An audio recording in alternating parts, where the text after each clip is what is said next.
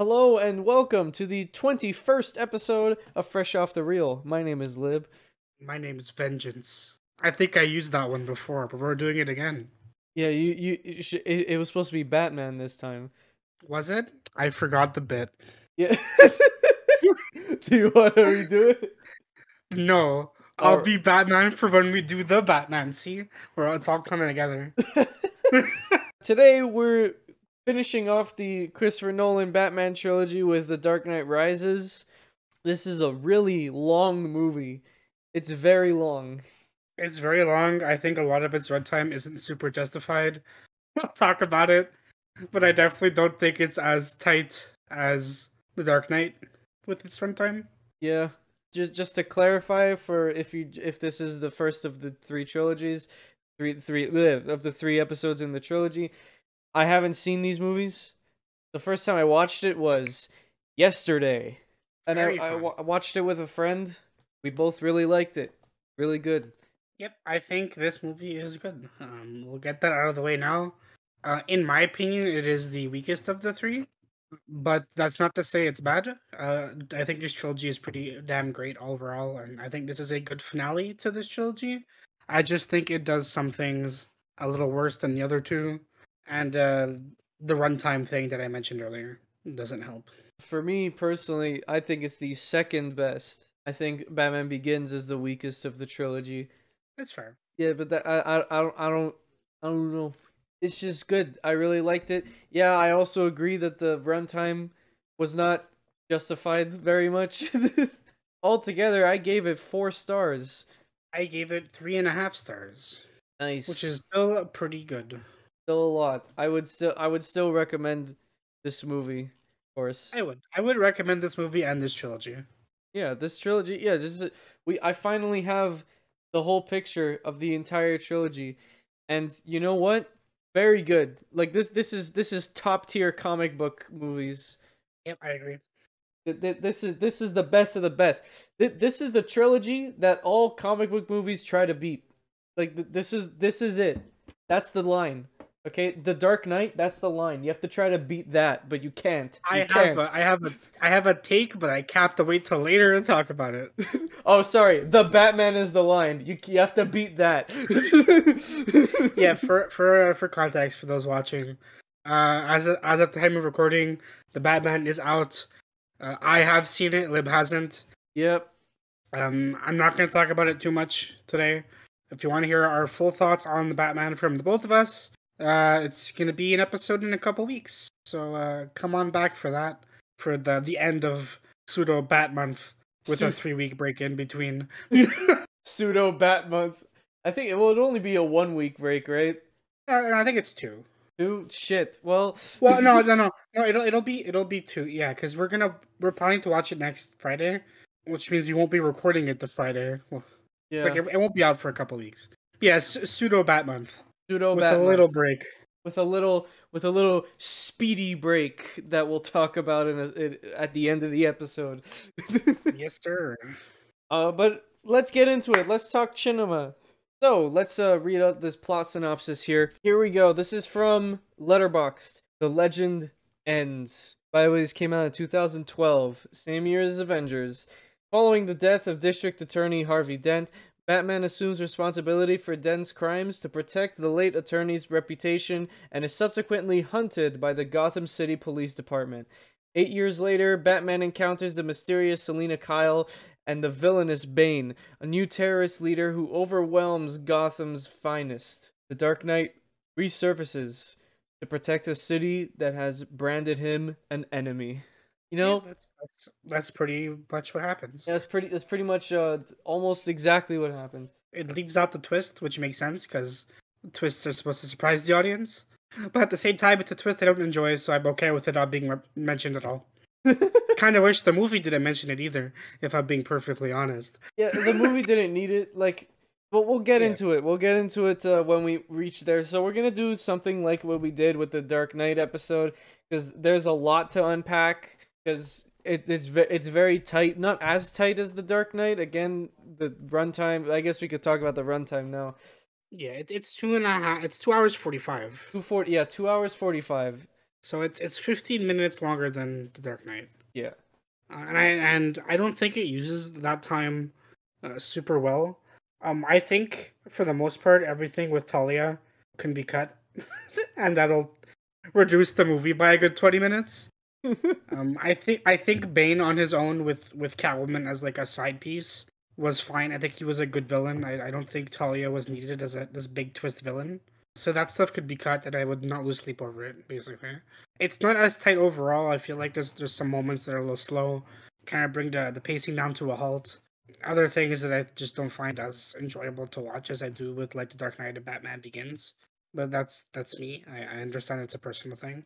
But yeah, it's long. So if you want to watch this, which I still do fully recommend, just be prepared to sit there for a while. Yeah. But if it helps, it's still shorter than the Batman. The Batman is longer. But I had, you know what? The Batman uses its runtime really well, and that's the last time I'll reference the Batman today. Maybe. Is this longer than No Way Home? I think no. I think No Way Home's still longer. Like, I'll check while you talk. Yeah, check while I talk. But yeah, this is It's short. It's longer than No Way Home. It's longer than No Way Home. This is longer than No Way Home. Okay, never mind what I just said. But this movie doesn't. It has a lot of filler. Like I think I agree with Pat that everything with Talia, Miranda Tate, whatever the fuck you want to call her, could just be cut out. There's some scenes with Bane. I mean, there's not enough scenes with Bane, is what I was trying to say. Bane, I think he's like he's the main villain here. He's the main villain in this movie. Is he though? Because he's kind of reduced to a pawn, right? Like, I don't know if he's the main villain here. I think by the end of the movie, you're meant to believe or accept that Talia was the ringleader the whole time. I guess. Because in the end, he is her pawn, and like even though like Bane does do most of the heavy lifting throughout the whole movie, it's still Talia's plan. It's still Talia's orders. So is he the main villain? Like yes, but no. Yes, but no. But what I was trying to say was every scene with Bane is a scene that has to have Bane in it. I don't know if that makes sense. You know, it's like it's part of the plot. There really isn't a lot of scenes that characterize Bane, and there are some that do when Bruce is in the pit or whatever. Wait, but the twist at the end reveals that we weren't even talking about Bane the whole time. Yeah, a lot of Bane's character like subtext is like we see him do a lot, and you're led to be intimidated by him, and that's fine. You know, like show don't tell. And trust me, Bane does show a lot. He's very imposing as a villain. Yeah. But as a character, a lot of the reasons the story gives you to care about him are told to you through other people and not like us watching him directly. And yet, like Lib did say, like there's that twist where like when Bruce is in the cave, there's this legend of this child who like escaped the pit and was like the super child basically. And you're led to believe that was Bane, but it's in fact Talia. And that's fine, like whatever. Like I'm not gonna lose sleep over that. But I do kind of wish we got to see more of Bane just like be a character and not him pushing the plot forward. Because literally every scene he's in, aside from his introduction, is important to the narrative. It is pushing the story forward. It's not really a character defining scene. Yeah. I wish we got to see more of him just be himself instead of doing evil things like for the story to put, you know. Yeah. Like we get downtime with Miranda Tate. We get downtime with Bruce. We get downtime with Catwoman. Bane is really constantly like pushing, and I kind of wanted some more. It's ironic we complained about runtime, but I wish we had more scenes of him just being a character. But I think he comes off as more of a tool, especially with the twist at the end. He's more of a tool to push the narrative forward than he is a character. Even the Joker had some downtime in the last movie, just to like figure out just for the audience to figure out his character. We don't get a lot of Bane. Also, like I don't know anything. Like this is outside the movie. I don't know what Bane is. Like I don't know his character. I don't know his shtick. Yeah, so that's another thing. I don't feel like I understood his shtick after watching this movie. Yeah, so here's the thing about Bane in this movie is aside from him being super intelligent, this isn't really an adaptation of Bane. Bane in the comics, like Venom isn't the thing in this movie. It's he really is just a League of Assassins dude in this movie. What do you mean Venom? So in the comics, Venom is like this drug that he takes that like buffs him up and makes him super strong. Oh, okay. In this movie, he's just already super Strong, strong. yeah, he's just super strong. Yeah, he's he's just super strong. Bane was existed that was created in the comics to like kill the bat basically. It's like we're gonna make this person who was also trained by the League of Assassins, but is just stronger, smarter, better in every way than Batman to break him, literally break him. And that's where like in this scene, the scene where Bane breaks his back, that's adapted from the comic Bane is introduced in. That's pretty cool. And like I love Bane in the comics. He's cool. I just kind of wish we got more comic book bullshit because I know why Venom isn't in the movie. It's because these movies are supposed to be a more realistic take on the Batman mythos, and this super drug with no side effects at all, basically, doesn't really make sense. It's not realistic for this to just exist. Aside from he has like a drug problem in the comic. Besides the point, in this movie, he really is just a really really smart League of Assassins dude. So I think maybe giving us more time to look into his head and learn about him as a character would have done good, doubly because he's not really adapting Bane. He's his own version of Bane, you know. Right, right. And I guess like something about that can also be said about Catwoman, because again, I don't know a lot about Catwoman, but I do know that she has some kind of powers in the comics, right? No, no, she doesn't. No? No, that was a thing introduced in the Halle Berry movie, actually. The Halle Berry. Oh yeah, that movie. The Halle Berry Catwoman movie, she had cat powers because a cat puked in her mouth, and then she got cat The powers. one with the basketball scene. Yes, done with the basketball scene. Sexy basketball. Yes, but yeah, in the comics, she doesn't. She's just really athletic and she has really good reflexes. Okay. She's basically a spy. She's just a spy. She's a Like in techie terms in of this her one. repertoire. Yeah, she's a bit of a techie. She's a bit of a techie. She needs the what the fuck is it called? What's that's the main plot device for her is Yeah, this she's trying to get this software that's gonna basically completely erase her. erase her from the like off the grid completely. The fresh That's start, that's that's her what it's shtick. called. The fresh Yeah, start. yeah, that's her goal in this movie. Yeah. So like she could go back to stealing, but with a fresh start. Yeah, she's kind of weird. She's got this impulsive disorder to just steal. Well, she's a cat burglar, if you will. If you will. Her vision goggles make her ears. Yep. That's pretty cool. I liked that part. But yeah, back to Bane. The only really character development that we get is that he's in love with Ra's al Ghul's daughter. Which is weird because he's like double her age, right? Yeah, also kind of a father figure. So like Yeah. that's super weird.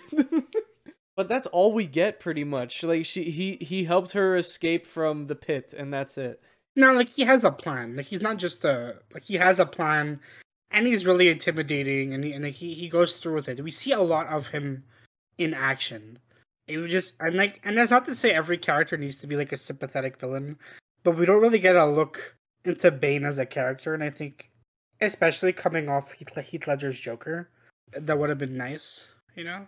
And he does this is a personal thing, but he does not have the voice I thought he would have.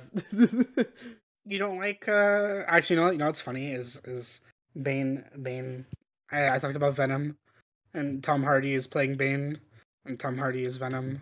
Oh my wait, seriously? He's gonna be Bane? No, he is Bane. It's Tom Hardy. Oh, Bane is in the Batman? No, in Oh wait, in this The is Dark Tom Knight Hardy? Rises. This is Tom Hardy? Yes. Yes. No. Oh my god, it is. It's Tom Hardy. This is Tom Hardy. What the fuck? Yeah. It's a fun little gag, like not intentional. Why did I not look at the cast list? We didn't really read the cast list this time. But yeah, Tom Hardy is Bane. Yeah, Tom Hardy is Bane. What the fuck? And he does the voice too. He does the Bane voice, like the one where he's wearing the mask. You know. Yeah. Okay. Jesus. Anyways, about the cast. So This goes without saying, but Christian Bale returns, of course, as Bruce Wayne Batman, and his voice. It's like we've been alluding to it since the beginning that the bat voice just gets worse and worse. This is the most chain smokery it gets, right? He sounds like a this is chain smoker. like part of me wishes he just didn't do a voice. Yeah, honestly. Like it's you know, especially like given that Bruce Wayne kind of doesn't like Bruce Wayne has been secluded for like 7 years, I think it is, or 3 years. Yeah, I don't and remember. it's eight years, and 8 years, 8 years, and like half of Gotham is already suspicious about him. yeah, they just don't do the voice. I just like do something different. I like Robert Pattinson's Batman voice because it's just a speaking voice, but like deeper. You know, the Bat voice kind of gets grating here. Although I guess you don't really hear much of it in this one, but when you do, it's annoying. Yeah, it's a lot like Batman Begins, where for most of the movie he's just Bruce Wayne. Yeah, We see him as Batman for a lot of the movie, but for most of it, it's just Bruce Wayne. Like he spends like an hour of the movie in that pit. yeah. He spends an hour of the movie in that pit, and when we're first like the movie starts up, you're at the 8 year time skip, and Bruce Wayne has been like secluded for those whole 8 years. He's got a limp and a cane now. So he has a limp. He's very scrawny now. He's not Batman material. So you spend that first like 30-ish minutes with like hobo Batman is what I'm gonna call him, and then he's in the pit for like an hour. So that's like that's over half the movie. He does suit up for a little while. Like he goes to fight Bane at the beginning, and he suits up for that. Obviously, he comes out like the Dark Knight rises at the beginning before he falls again. You don't really get to see him in the suit that much in this one, especially compared to the other two. Speaking of comparing to the other two, this movie is very strongly connected to Batman Begins. This one is a lot more closely tied to Begins than it is to The Dark Knight, because Bane's his main motivation, he's trying to basically finish what Ra's al Ghul started. Yeah, destroy Gotham. Bruce got in the way, so we're gonna kill Bruce too. Yeah, pretty much. Basically. And that also has to do with like Talia. Talia wants to kill Bruce as well for killing her father, kinda. We didn't outright say it, but yeah, Talia's Ra's al Ghul's daughter. Yeah, Talia al Ghul. We didn't say her full name. Yeah. She's the heir to the demon. Her whole shtick is she wants to take over Wayne Enterprises by basically seducing Bruce Wayne into giving her the keys to his company, and then get the plot device, the plot device nuclear bomb that Wayne Enterprises was making for some reason. No, it was supposed to be a free energy reactor to power the city with free clean energy, but turns out it's a bomb. Yeah, it was modded into a bomb by the League of Shadows. Very easily modded into a bomb. Almost like it might have been intentionally created as a bomb. So yeah, Lucius Fox, what's up with that? Yeah, Talia wants to get the bomb to blow up Gotham as like a contingency plan if Bane couldn't do it himself, which Batman does stop him, so there's that. She was right to have a backup plan. Yeah, and we're gonna talk about that ending later because I have opinions. I also have opinions, but yeah, we'll get there when we get there. Yeah, so Talia has a role here. So like we're not gonna pretend like because we both don't like this plot twist that Miranda Tate ends up being Talia al Ghul and she's the ringleader and getting revenge for her father. Yeah, we're both in agreement that we don't like that twist. But that's not to say that she doesn't serve a purpose. I just think instead of it being her, Bane should have just been the one to do that himself. I think she could have still been evil, but Bane could have been Al Ghul's child, and like Talia could have, well, and then she wouldn't be Talia, she would just be Miranda Tate, and then Miranda Tate could just like have been, I don't know, corrupted by Bane. Like, not even that. Like I think Bane just could have. It could have been Bane's plan. Like Bane was trained by the League of Shadows. Maybe that's how they could have bullshit Venom being in the movie. Maybe they could have changed what the properties of Venom is, and then it's like, oh, I'm gonna give Venom to Miranda. Now she has answered everything I say. Maybe, I don't know. I just feel like instead of introducing Talia, they could have just given Bane that role, and like it was his idea to get revenge for Ra's because he was the heir to the demon until the bat came along, until Bruce came along. It was supposed to be Bane. So Bane has a reason to be upset, right? He has a reason to want to go through with finishing what Ross started. So like I don't think he needed to twist into being a pawn for Talia at the end. Talia doesn't really need to be here. And if you wanted to give like the Bruce Wayne life some conflict, they could have gone about it a different way than using Miranda Tate. I don't know. I don't know. She doesn't really vibe with me. I didn't like her at the time. I didn't like her here. Like I didn't like her now. She kind of feels like she's wasted. Yeah, I do feel like she's wasted. By the way, we didn't mention the actress's name is Marion Cotillard. Cotillard. I can't say names. She's in Inception, and I've noticed this with not just The Dark Knight Rises, but with all Christopher Nolan's films. He really likes using the same cast. Like he likes getting like one new cast member, and then it's like, okay, you're in my next 3 movies. Like they're good actors. They are. No. There isn't a single like all. I think every performance in this movie is top notch. Yeah, I know. I love Anne Hathaway as Catwoman. Catwoman. Christian Bale is still great in this movie. I think he does Hobo Bruce really well too. You know, he really sells you on that. Michael Caine as always, best Alfred. You know. Oh. Speaking of how was Andy Serkis as Alfred? How was he? I didn't ask. We'll talk later. Okay. Just say, was he good or bad? He was good. He was good. Okay, good. He was good. Yeah, yeah. He's a different Alfred. He's very different. He's a younger Alfred. No, but like his like purpose is also very different. Oh, okay. If you want to hear more about that, the Batman in a couple episodes. Couple episodes. Speaking of Alfred, he gets a lot of character development in this movie. We get to see what his aspirations are if like Bruce ever fires him or if he retires. And it's really sweet, those like scenes where it's just like when Bruce was in hiding in Batman Begins, when he was at the League of Shadows thing. Every year he would just go on vacation to Italy, and he would expect to see Bruce there with somebody, foreshadowing the ending. It's a really cute scene, like because at the end of the day, like Alfred is with Bruce, like in his crusade, like on his crusade as Batman, like he's all for it, right? Like he's okay with Bruce doing this to an extent, but at the end of the day, Alfred is basically his dad, and he just wants his son to grow old and happy, you know. Like as much as Alfred is for Batman's crusade and you know, his search for justice, he doesn't want Bruce to die out there, you know. And he'd rather like let the city go to shit and just Bruce just be happy for once, you know, than for Bruce to die in an alley somewhere like his parents. Yeah. And like you really do get that sense that like Alfred, like, and it's in all 3 of these movies that Alfred really cares for Bruce like a son. But I think this one more than the other 2, they really make you feel for Alfred.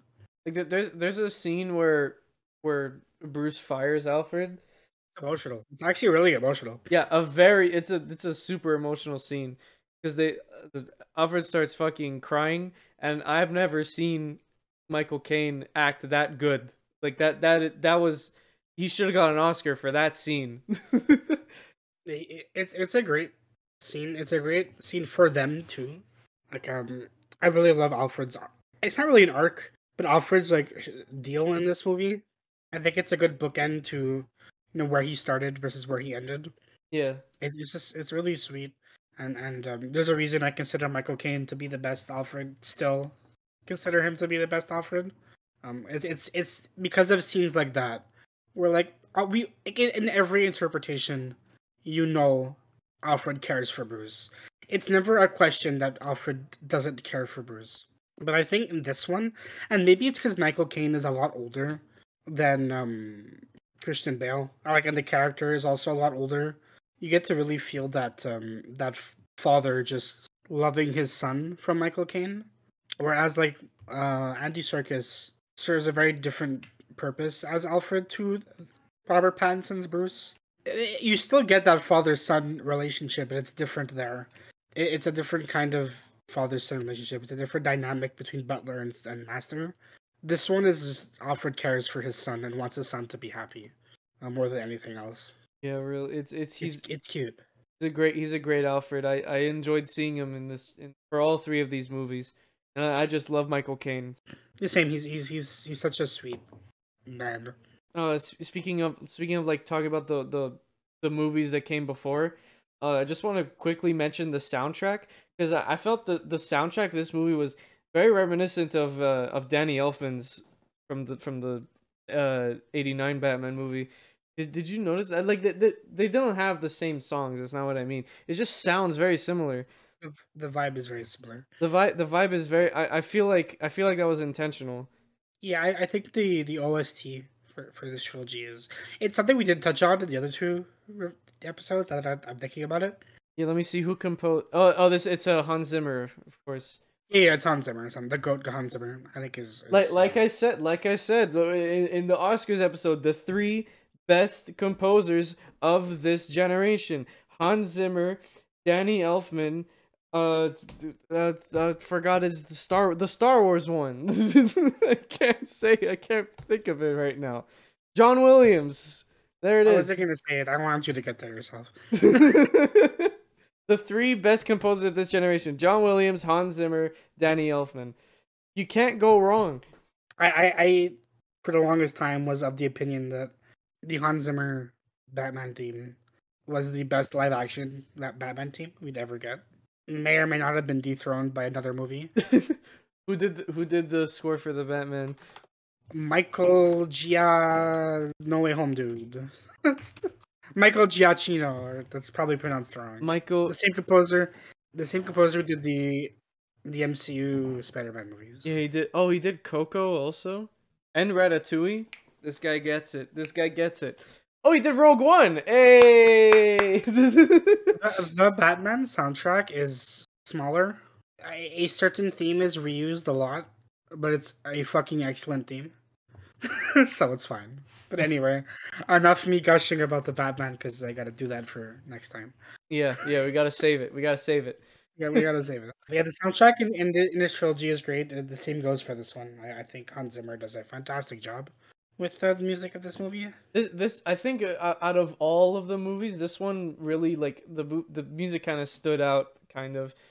Yeah, I think not just music, but the whole shot of like when Bruce climbs out of the hole, and then he's walking into like the light.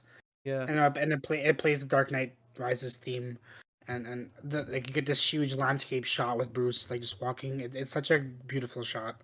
The track they use is amazing. Even like the track that's playing while he's climbing the wall, like the successful attempt when he's climbing out of the hole, is really good. Yeah, it's the soundtrack was really good. Like we didn't mention in the other two, but like the soundtrack in the Dark Knight was also really good. The theme from the Dark Knight is very good. Yep. Let's continue on with the cast here because Gary Oldman of course again returns as Jim Gordon. Gary Oldman's back. Gary Oldman is fantastic. He is Commissioner Gordon in this one. He is Gordon. Like when I picture Commissioner Gordon in my head, with any adaptation, Gary Oldman is who I picture. He's great. He's great here. I think he does a really good job at selling you on because like Gordon's whole story in this between these two movies is he was keeping the lie that Dent was a hero, and you kind of get the sense that he was like it's aged him. He's tired, He's a lot more over it, and he wants to stop this lie, and he wants to be the cop, the commissioner that he knows he can be, like with a clean chest, Gordon gets he sits in the back seat for most of this movie because he gets shot and he spends like the entire movie pretty much in the hospital, except for the last like 30 minutes. So we don't see him a lot. Like he was in the spotlight in the last movie, so it makes sense that we're not focusing on him much. But he still gets a lot of character still comes out from him. Yeah, I like his arc here. Because like Commissioner Gordon's always the Boy Scout. Like he's like the good cop, right? In every Batman story, like we all know that Gotham's police force is corrupt, and that's no different than this trilogy. And Gordon is always portrayed as like the good one. He's the only good one.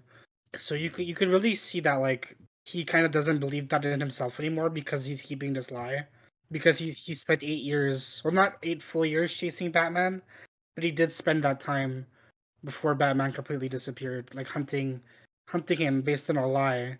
So like he feels like he's not being the cop he should be. He's not being the protector Bruce thinks he is. And it wears him down, and it's really interesting to see. Only for him to come back in the end when the Dark Knight rises. Haha. Huh. And he becomes that like lethal, that police, that good cop again, you know? Yeah. I was gonna say lethal protector. That's not right. That's That's not right. lethal protector. That's Venom. So we were introduced to since Gordon took a step back in the story, we were introduced to a new cop character. Yeah, because Batman always needs one. So it's Joseph Gordon-Levitt, who played Blake in the movie. So John Blake, I think. John Blake is his name, or his legal name, Robin. It's Robin. Robin Blake. It's Robin. Can we just get that out of the way now? This twist is, I don't like it. Not really a twist. It's an Easter egg. It's not a it's an Easter egg. egg. It's an Easter egg. I don't like it. I think it's cringe. Like it. I don't think it needed to be here. I liked it. I like the scene where he like finds the Batcave and it's implied that he picks up the mantle, right? Like I'm okay with that. But I don't think that he needed to be named Robin. Like I don't know. Like I like the subtle hinting towards it throughout the whole movie, because Batman kind of like, cause he goes in the bat, the big fucking thing. They call it the bat. It's called the bat. It's just called the bat. Yeah. He goes in the bat with Bruce, and then Bruce tells him twice about, like, he asks Bruce why he wore a mask. And he's something like, he's like, it's not to protect myself, it's protect the people I care about. And then Bruce tells him the same thing during the climax. A lot of the movie, he's like pegged to be the good cop, like he was saying with, like Pat was saying with Gordon. So, you know, like the new generation, like the next Gordon. You know? But is he the next Gordon, or is he the next, He's the next Batman? Oh, we don't know, because there will never be a follow-up. I feel like if they wanted to do an Easter egg to the comics, and this is coming from someone who desperately wants Robin to be in these movies again, because we haven't had a Robin in a movie since like Batman and Robin, you know, so it's been a long time, and I do hope, assuming Robert Pattinson gets multiple movies, which he probably will, we do get a Robin eventually, but I didn't think the way they handled Robin here was good. I don't know. I think if they named him like Terry or something, I think that would have been. I was gonna say, instead of his legal name being Robin, his legal name should have just been Dick. Yeah, like what if it's Officer Grayson? Yeah. And then like, oh, I know who that is, and then you find out his name at the end. Oh, it's Richard Grayson. My friends call me Dick. That's Nightwing. I know who that is. Like, you know, it's Nightwing. I feel like naming him Robin is just like, it's just an Easter egg for the sake of having an Easter egg, instead of just like, let's make this guy Tim Drake, or maybe this guy's Tim Drake's brother or something. I don't know. Or it's Dick Grayson, or it's Jason Todd. I don't know, or they'd make like a mixture of the names and make up a fake one, you know? Yeah, exactly. But just naming him Robin, just like, okay. Oh, his middle name is Robin, but whatever. I don't know, his first name is Robin, his middle name is John. He's like, my name's John Blake. Oh, try my legal name. And then the girl's like, it's a nice name, Robin. It's cute. But that's the only mention of it. It is cute. I wish it didn't. I think it was something else. Like, if you were gonna go for that Easter egg, they should have like just went all the way with it and just make this dude Dick Grayson, or not, or make that completely like different, like Batman. Like, oh, this guy's name is Terry, because in Batman Beyond, Terry is Bruce's clone son, who becomes Batman. You know, I don't know, whatever. It's just me being complaining for nothing. It doesn't matter.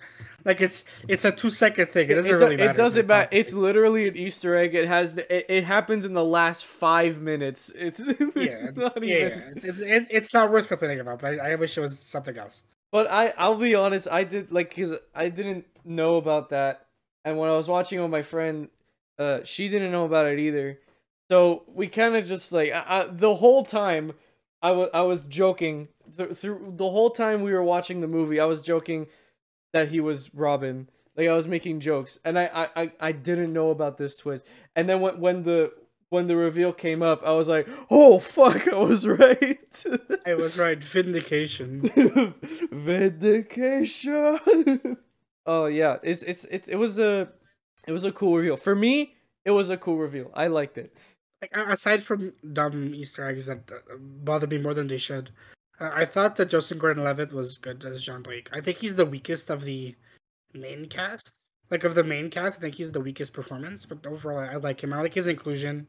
I think he's a fun like sense of levity. Because Bruce in this movie is like the darkest, like the most moody. He's fed up. Yeah. He's done. Like he is broken physically and emotionally, and mentally. So and like Gordon isn't around much because he's written out pretty early. So I think having John Blake as like this sign of like levity is nice. I think he adds a good like dynamic to this main cast. But yeah, I just think the Robin name is dumb. Yeah, I liked his performance. He was good. Like, he's a good character. I liked every time he was on screen. You know, he was cool. But so in the last two episodes, when we were talking about Rachel, we kept being like, "Oh, it's okay if that Rachel sucks because Batman gets a better love interest later." Let's talk about her. So Anne Hathaway plays Catwoman, and I love her. Yeah, she's great. She's great. She's so good. I mean, I truly I'm of the opinion that Catwoman is the best love interest for Bruce in anything. I think she's just really has a really good dynamic with him. She's pretty, like, she's a lot in the same boat as him because he's not leaning towards good, he's not leaning towards evil, he's in the middle. Catwoman's kind of the same thing where she's kind of just doing things for personal gain. I think that for a love interest to work for Bruce Wayne, it needs to work for Batman too. And Catwoman is the only one that really fits that role well. Talia al Ghul is another one from the comics, and she's kind of a love interest here before the twist. But I always thought Catwoman just worked better. I think Talia was just trying to seduce him to get to the job. She was, yes. And that's the way it is in the comics, but like Bruce does care for her in the comics, at least. It's just she's kind of a stinky person, like she is here. And Anne Hathaway, I think her performance here is fantastic. She's really good. She's really funny. Like, none of these movies have a comedic effect, but like if there was anything close enough to comedic effect, it would be her. I think there's like subtle jokes here. I think that the Batman does a better job with like the subtle Batman jokes. But there are jokes in this. No, but I mean, like, you know how there's always that one character that's there for comedic effect? These movies don't have that, yeah. You know? Yeah, she's very snarky. She's very fun. Yeah, she's super like, what's the word? She's super sassy. She's always cracking sarcastic jokes, especially towards Bruce. It's implied that okay, look, a lot of this movie has characters that imply that they know that Bruce is Batman, but then later on we find out she didn't know, and I have no idea how the fuck, like, come on. How the fuck does anyone not know that Bruce is Batman? Especially in these movies? Like, how does no one know? There's no way that she didn't know, because like Bruce just goes around walking around town just going like, "Oh yeah, I'm friends with the Batman, and we talk very often, and he told me to give you this." Like, come on. And also Batman was gone for 8 years. Oh, Bruce Wayne was also secluded for 8 years. That's a coincidence. How about nobody questioned that ever? Like when Gordon finds out at the end, it's like, how'd you not know? How did you not figure, like, he's been Batman for a long time. How did you never figure this out? You're supposed to be a detective. When I watched the movie for the first time, this one, I thought Gordon knew. He speaks to Bruce as if he knows. But then Bruce gives him this little, like, remark right before his sacrifice at the end. And then Commissioner Gordon's just standing there like, "Wait, Bruce?" Like, he's surprised. Like, it's kind of implied in the other movies that like he kind of knows, but he isn't sure. But then this one confirms that he doesn't. He never knew. He's surprised. The only person in this movie specifically who knew 100% was Blake. Yeah, it was Blake. Yeah. And what? And how did he find out? Like, Yeah, how did he find out, but like nobody else? it doesn't make any sense. But it's funny. It's fun. It's funny. Yeah, I guess like that's just like the thing. It's like a comic book thing. Like, how does nobody know Peter Parker is Spider-Man, right? This like, is why superhero secret identities are stupid. I finally understand Pat's point when he talked about that. Yeah, especially in movies. Like the secret identity thing is dumb. Like, okay, I know Pat complains about Far From Home again. Let it Oh, go, no. Pat. Okay, but how did nobody figure out Peter Parker was Spider-Man in Far From Home on the bus scene? How? Because I don't know. Same thing with Infinity Or War. in Infinity War, conveniently, everybody happened to look away and never noticed he was gone. Everybody. No, it's stupid. It's dumb anyway. Whatever. Whatever. Okay, let's continue. Who have we talked about? Who haven't we talked about yet? That's the main cast. Like Morgan Freeman is back as Lucius Fox in this one, and he's still great. Yeah, he's great. We all love Morgan Freeman. Someone who makes a return that really didn't have to happen was Cillian Murphy comes back as a Scarecrow. Yeah, he's a good actor. He's in like 2 scenes, so it's not a huge loss. He's just a judge, and he's like exile or death, and if you choose death, you get death by exile. It was like it's funny, but it's weird that he's in all 3 of these movies. As like basically as a joke character, he's not even a serious threat in the other 2. Yeah, come on. The only time he was a serious threat was the middle part of the first movie. That's it. But I think he's a good Scarecrow. I don't mind him being here. Liam Neeson has a cameo in flashbacks. Yeah, he has a Bruce has a vision while he's in the pit. Oh, we didn't really talk about the pit. Let's talk about that. So like we went through the cast. So I want to talk about 3 scenes specifically. I want to talk about 3 scenes. I want to talk about like all the stuff in the pit. I want to talk about the bullshit that happened with the reactor, and I want to talk about the ending, of course. So we're gonna go through that. We didn't talk about that whole plot point at all with the pit. But what happens basically is once Bane comes to town, Bruce decides that he needs to suit up again.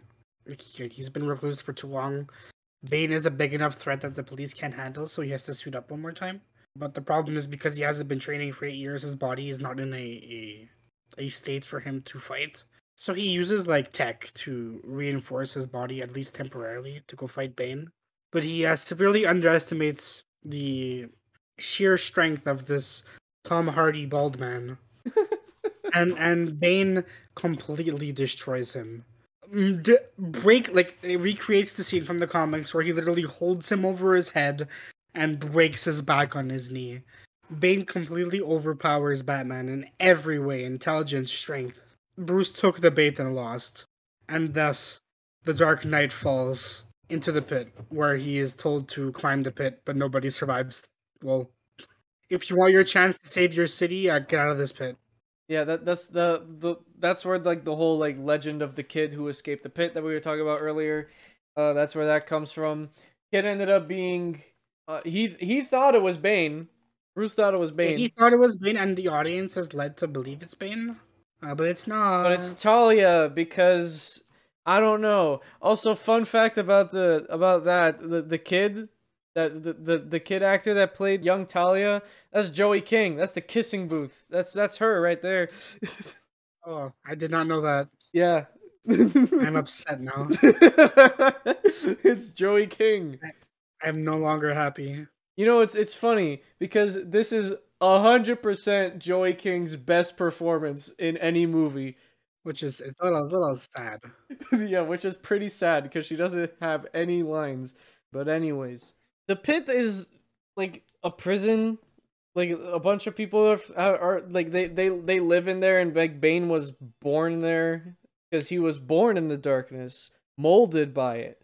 Batman merely adopted the darkness. I I love that line so much. The Bane voice doesn't do it for me, but that line is great. You think the darkness is your ally? I really like the pit because like Bane just could have killed him, right? Yeah. But just killing people, like killing Bruce, is not fun. I want to give you the chance to get back up and try to stop me. You're gonna fail. Whoa, wasn't that a weird bug? We record on Discord, remember? Ah. But I want you to try and suffer.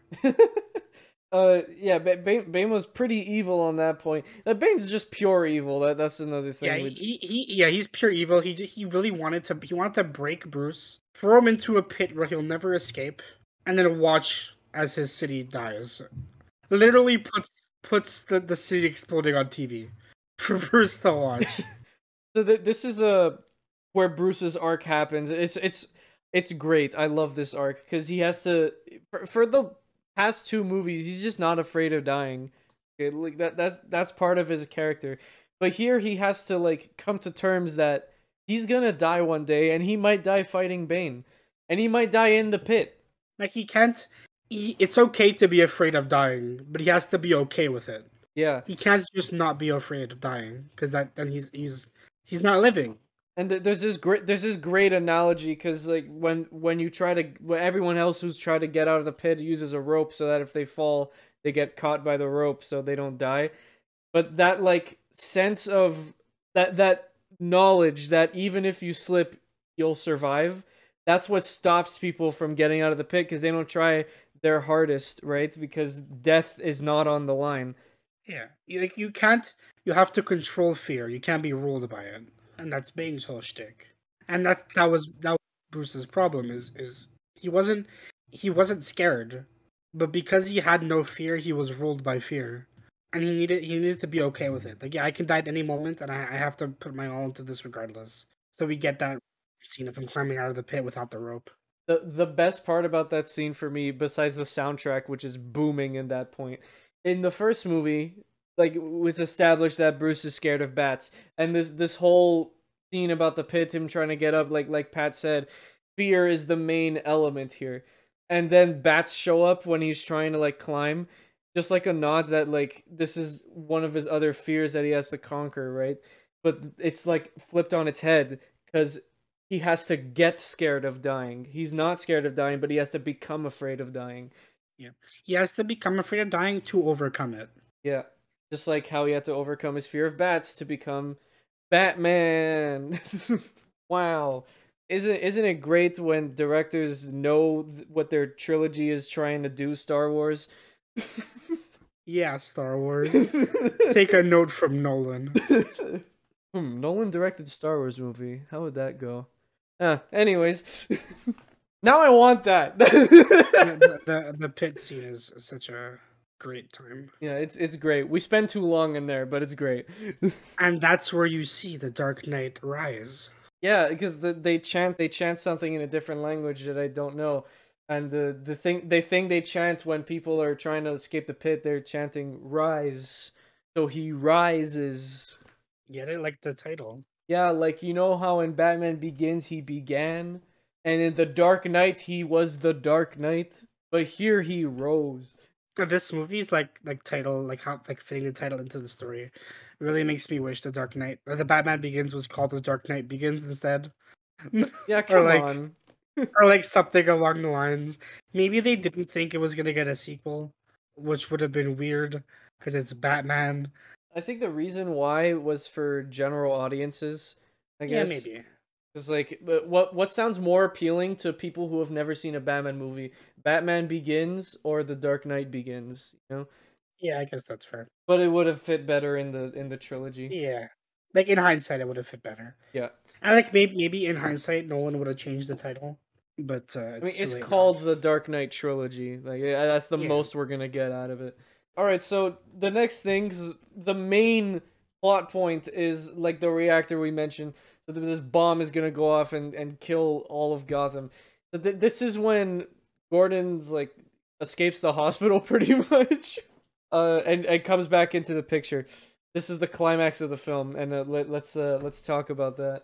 Yeah. So at this point, so what happens is Bane basically infiltrates Gotham, blows up a football stadium, which, by the way, he blows up a football stadium, and he blows up all the bridges surrounding Gotham that gets like people in and out of the And city. he also blows up the tunnel entrances, and he traps all the police in the tunnels.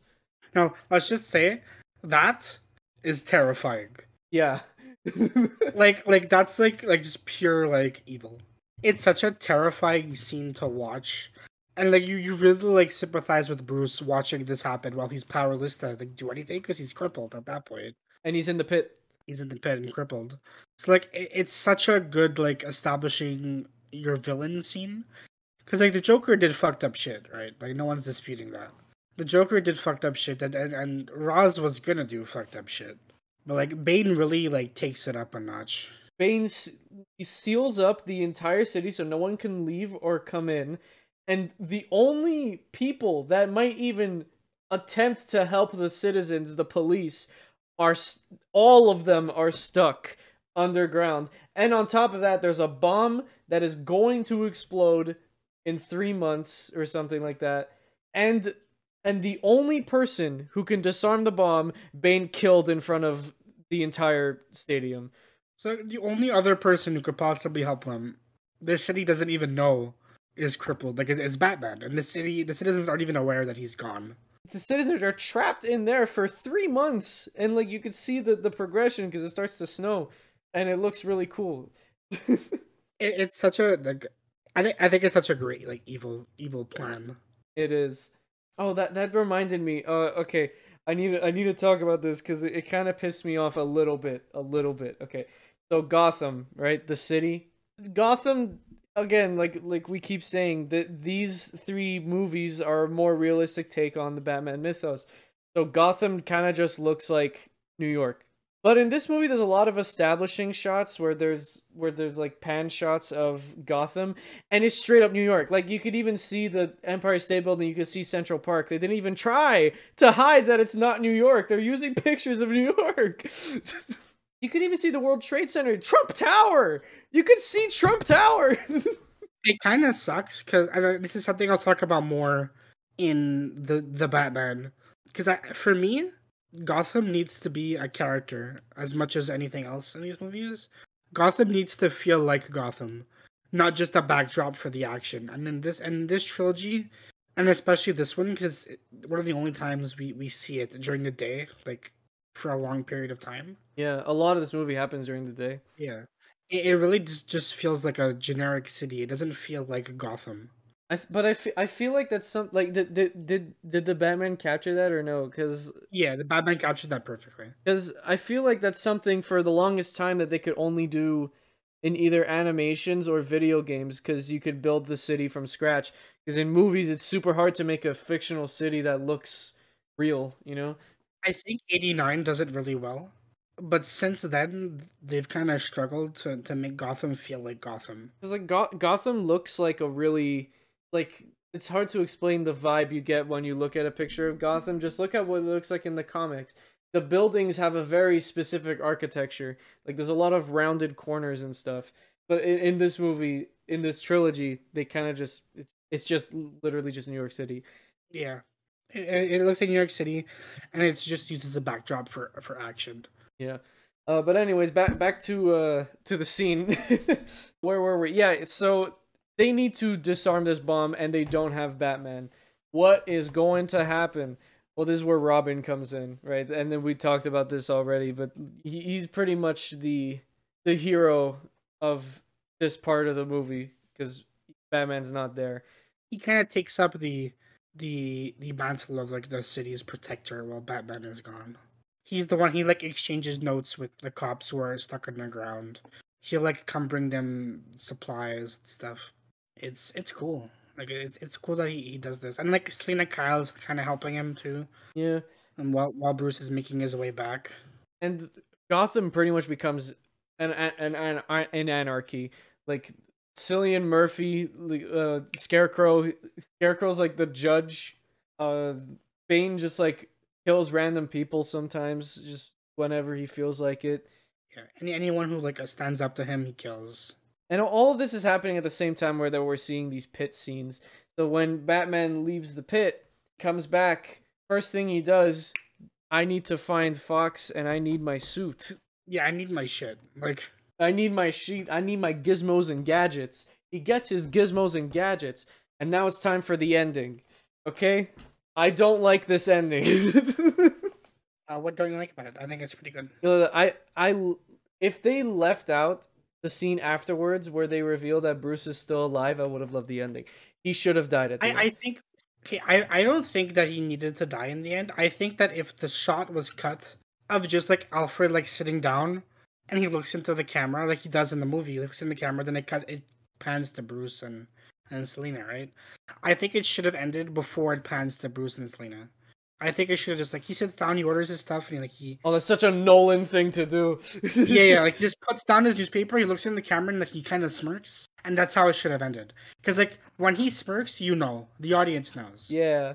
You know, it's just like he sees Bruce there. They didn't need to show it to us. Yeah, because what happens is Bruce pretty much like they can't disarm the bomb, so he grabs the bat, takes it to sea, explodes. And in the whole movie, everyone's Chekhov's gunning this autopilot that they keep talking about on the bat. That the autopilot doesn't work. The autopilot doesn't work. No.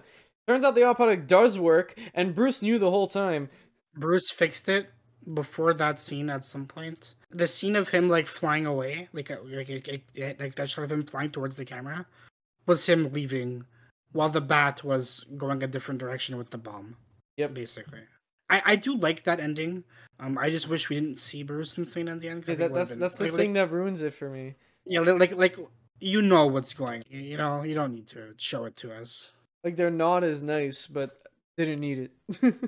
Yeah, they're not as nice, but not necessary. It's cute though. It is. It's a good ending, and you know what? It wraps up the trilogy really well because now everyone. Before, Batman was just missing, but now everyone in Gotham thinks he's dead. So Bruce can pretty much just live a normal life. Yeah. Of course, we have no idea what happens afterwards because Nolan never followed up, and DC never followed up. So we have no idea what happens. But I don't want to know. Like, this is a great ending. It wraps it up perfectly. It's a good trilogy. It's a really good trilogy. It is. I really, really, really like it. I very much enjoyed talking about it on the podcast. Nolan's a fantastic director. Oh yeah. This movie made him my favorite director. He's my favorite director now. And, like, it was interesting for you because like I've seen these movies. I saw them when they came out. I saw them plenty of times, you know. But for you, it was the first time. Yeah, I really enjoyed it. And before this, my only knowledge of Batman was video games and the 1989 movie, and that's Now it. you have the experience of what is considered one of the best superhero movies ever and one of the best trilogies ever. This is like the second best trilogy I've ever seen in my life. Man, I can't wait for you to watch what I consider to be a better Batman movie and you to not share that same opinion. No, I'm sure I'm gonna love it. Not as a comic book fan though, as a Batman fan, because I now like Batman.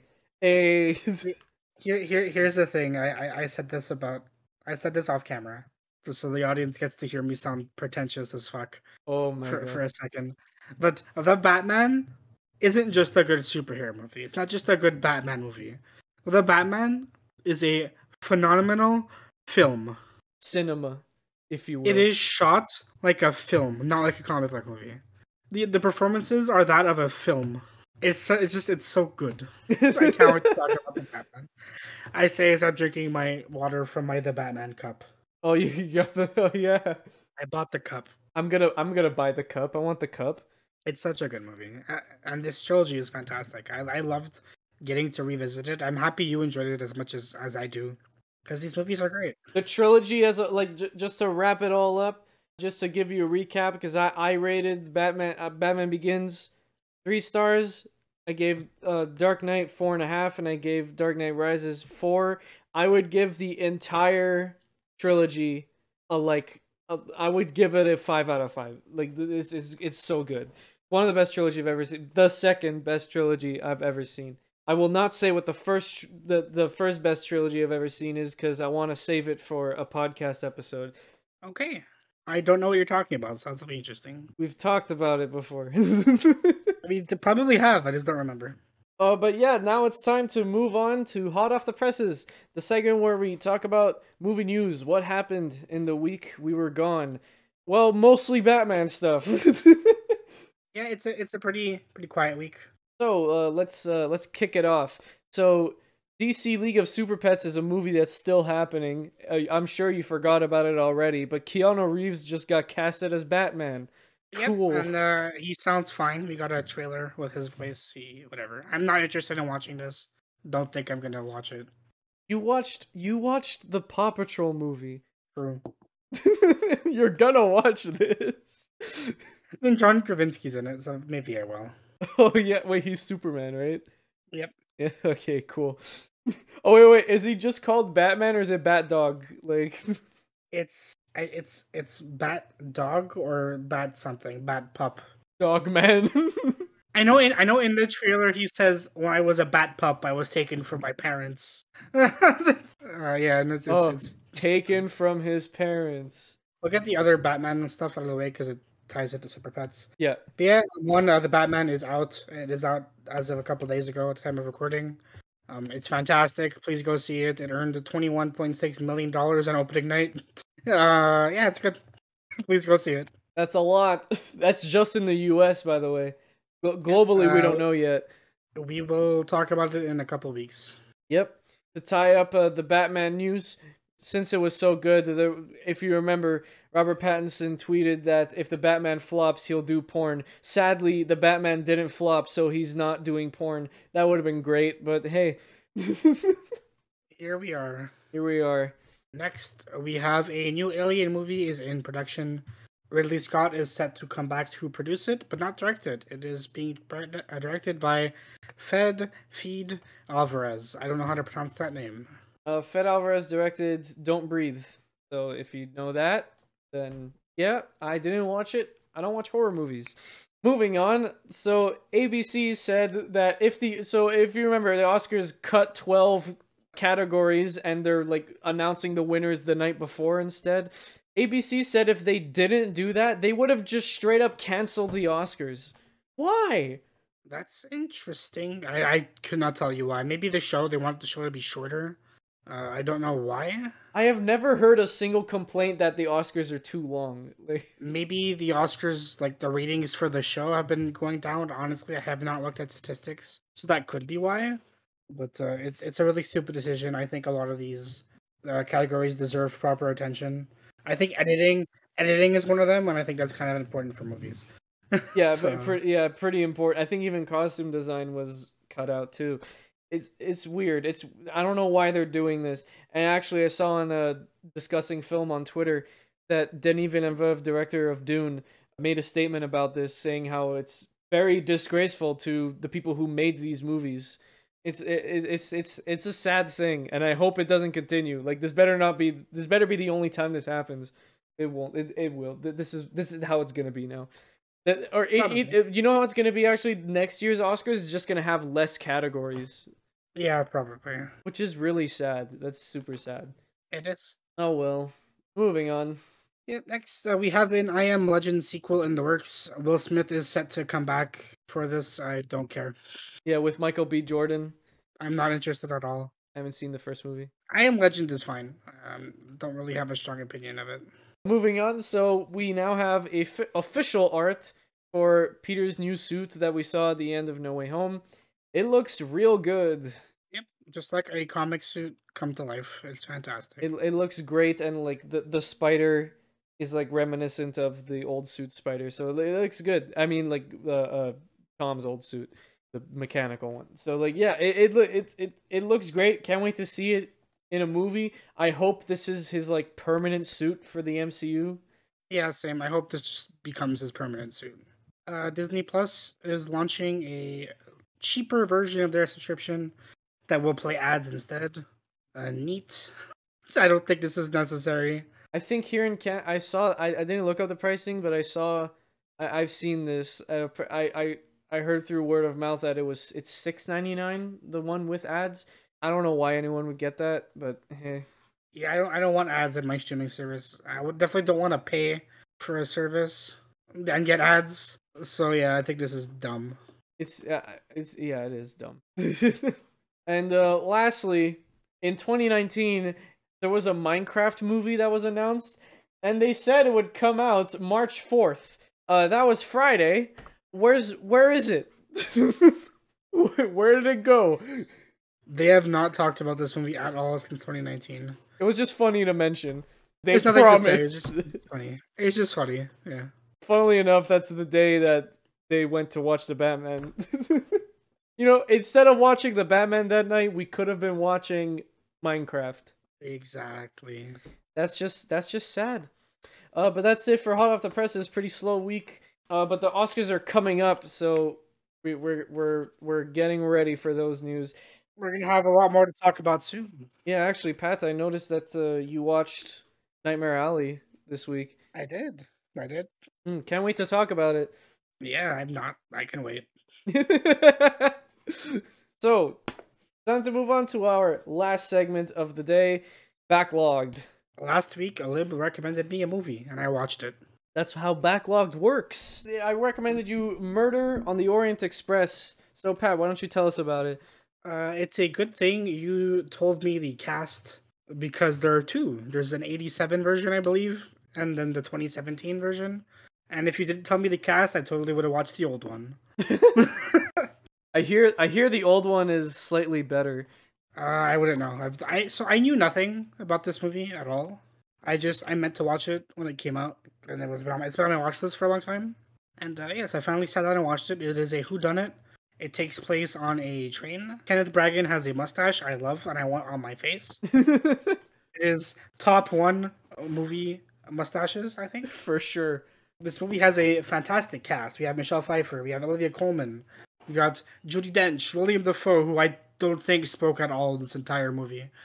Daisy Ridley, Johnny Depp, who also dies, Penelope Cruz. It's a huge all-star cast. The cast is great. The performances are great. The story was fine. If I'm being perfectly honest. Yeah, the story is adapted from an Agatha Christie book of the same name, Murder on the Orient Express. I think it's her best-selling book. I could be wrong. I don't read books. Maybe the book is better. Oh, for sure. Come on, for sure. I like the setup. I like as in whodunits, the question is obviously who's the killer. But this one's a little different. Spoilers for this movie. Spoilers. The question is, who are the killers? And the answer is every fucking buddy. Yeah, literally everybody except Mr. Mustachio. Who was on this train by accident. Yep, he just wanted to go on vacation and he got roped in. If he wasn't here, everyone would have gotten away with it. Well, I mean, in the end, he does give them that opportunity. Yeah, he's like, listen, like, shoot me. Like, I don't care. This case has destroyed my views on justice. You all have made me a worse person, and I hate you. Just kill me and get away with it, because I can't lie. But in the end, they don't kill him, and he does lie. Yep.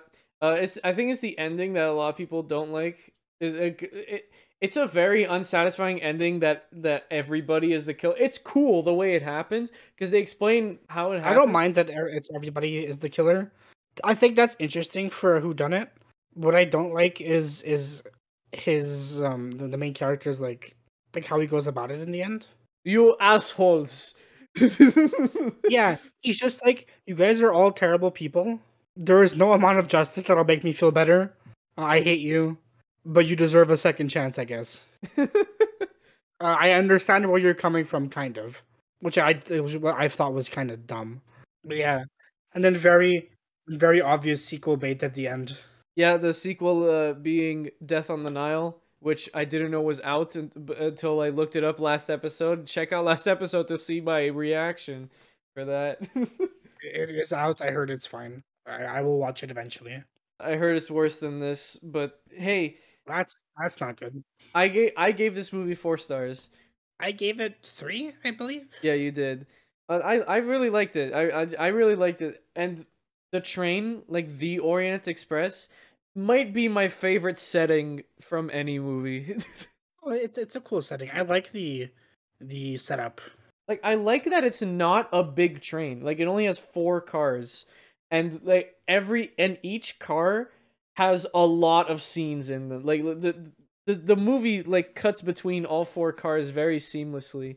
Yeah, I think the train is a good backdrop for what's happening. It's a great like it would have been, I think it would have, the movie would have been really cool if the train was moving the whole time, and Poirot had to figure out who it was within a time frame. Like oh, we have to, that's still there, like there's still a time frame, like we have to figure out who did the murder before the cops show up. So there's still that same kind of time frame. But I think it would have been cool if the train was moving, you know? Honestly, beyond that, I don't really have that much to say. I thought it was fine for a whodunit. Everyone being the killer, or like a group of people being the killer, I think is interesting for the genre because it doesn't really happen much. It's usually one villain or one killer that they keep like twisting, you know. So I thought that was cool. But I would much rather revisit Knives Out than watch Oh this again. yeah, I don't think I would ever watch this again. But it is good. Like I liked it. But now I have to recommend you a movie. Yeah, you do. This is the end of a trilogy, right? What we talked about today. Yeah. I thought maybe I'm going to recommend you the first movie of a trilogy that you haven't seen. Oh, okay. I have a couple. Look through your watch list, and there was a little movie that I wouldn't say I'm surprised you haven't seen, but I think you should watch. It stars an actor we talked about today, Keanu Reeves. Oh. So I am recommending you John Wick. Yeah, I've never seen John Wick. You should watch John Wick. It's really good. Oh, damn, that's gonna be fun. Yep, I love the first movie. I think it's great. Yeah, I hope you enjoy it. You know, fun fact, there was one time, like, where Pat and I were just like, I feel like watching a movie, and then we were like, let's watch John Wick. But then we just didn't. And we didn't, yeah. We were talking about other things. We just didn't watch it. Now's that time. Now's that time. Hey, you know, last episode, Dark Knight, we were talking about a scene with a pencil. This movie's got a scene with a pencil. There you go. I hope you're excited. I am actually pretty excited. I've been meaning to watch it. All right, there we go. So tune in next episode to hear me talk about John Wick, and also tune in next episode to hear us talk about a little blue blur. So yeah, we originally planned to do Sonic for the Dark Knight episode, but due to some scheduling and some shuffling around, Sonic was pushed back. So here it is. We're doing Sonic next. Yep, we're doing Sonic the Hedgehog in anticipation for the new film, which is in April 14th, I want to say. April something. And then after that, we'll be making one last trip to Gotham for the Batman. Yep, April 8th. Idris Elba is Knuckles. Can't wait to talk about that. But with that, that's going to be the end of this episode. Thank you everybody so much for taking the time to listen. And if you want to check out our other stuff, you should go ahead and click on that link tree. If you're watching on YouTube, just scroll down to the description, click on that link tree, or just go to linktr.ee/fresh_off_the_real. Yo, it's Lib from the future, here to tell you that you don't need the underscores in the link tree anymore. Now it's just linktree/fresh_off_the_real. linktr.ee/fresh_off_the_real. No caps, no spaces, no underscores. We finally got it. It took this long. What episode is it? 21. It took 21 episodes for us to get no underscores. Was it worth it? Yeah, because underscores are annoying. Back to the outro. And there you will find a form that you could fill out to recommend us a movie or TV show. And we'll watch your recommendation. And we might even use it for an episode of the podcast. Keep them coming, guys. We love seeing what you guys want us to review, because we got some weird ones. And the weird ones are the good ones. We got Barnyard. We do have Barnyard on that list. We have Barnyard twice on that list. Twice from the same person. You know who you are. You could also find our Letterboxd accounts on that link tree.